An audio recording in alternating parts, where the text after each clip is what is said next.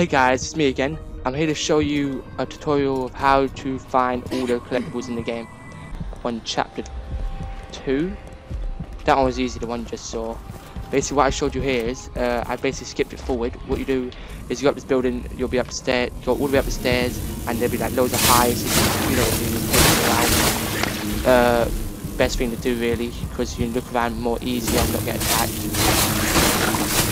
And I think in this room here there is, there's heart in this room, and just shoot down the door really, because if you got no, it's basically barricaded, so you got to shoot it or grenade it or something.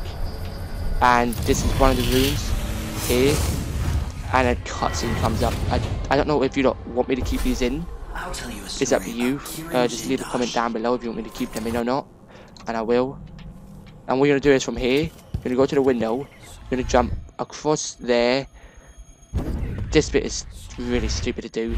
Jump across there, you just keep jumping until you hit into this building. You make your way into this building, there'll be a picture on the wall, and then next to it there'll be a bone charm. Now you go back to the beginning, all the way to the alleyway bit, cut through the alleyway, go up the stairs, shoot the door down as normal. Actually, no, you don't have to shoot the door, yeah. Just open the door, and then you'll find a safe, and if you look to the chalkboard there'll be a code. It says 92, and just keep putting random numbers in on the first line and you'll guaranteed get it, because it's only 0 to 9, so you're guaranteed to get it. And I shoot this door down again, I think it's the same building.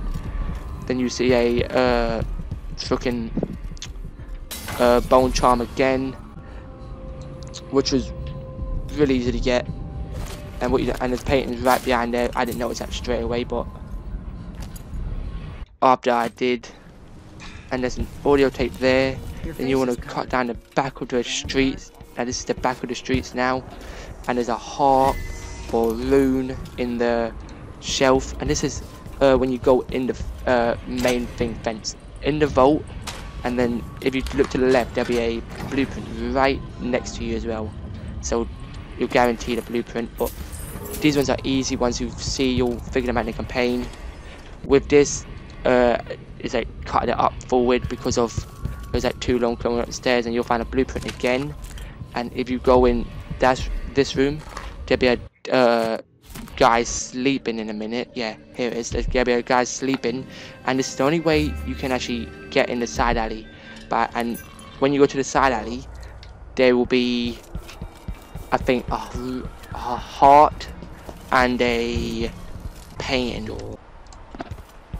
And what you want to do is you want to use your swift, I don't know what it's called, I keep forgetting what it's called. And there'll be a painting on this room. There will be. And so this is irritating. Remember, you get gold coins for killing them, something will drop out of them. And on this one, you want to go jump across, just across the window where you just won. And take these out again. And it's very good, there's so many in this game.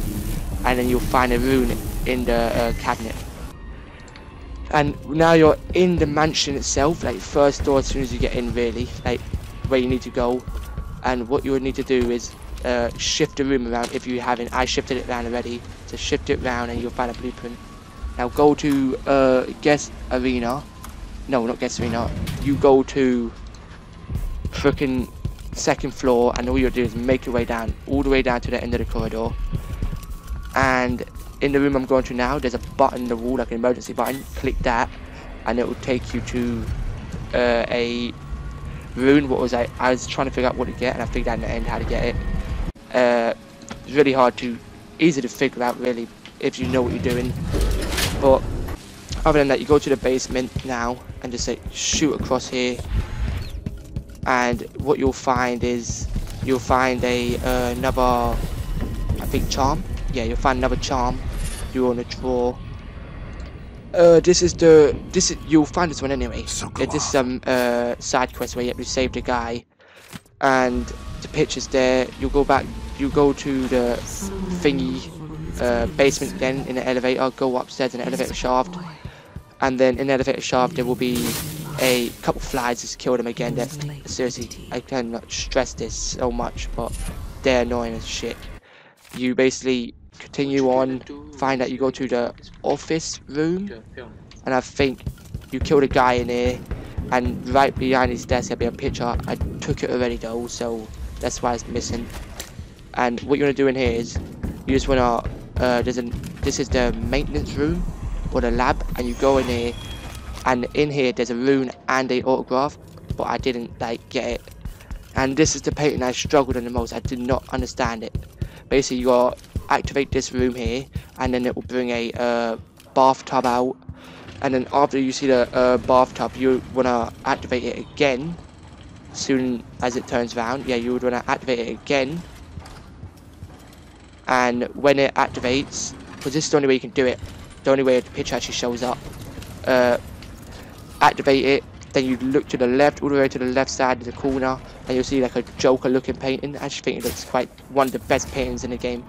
If you did like and enjoy, please like, subscribe and share.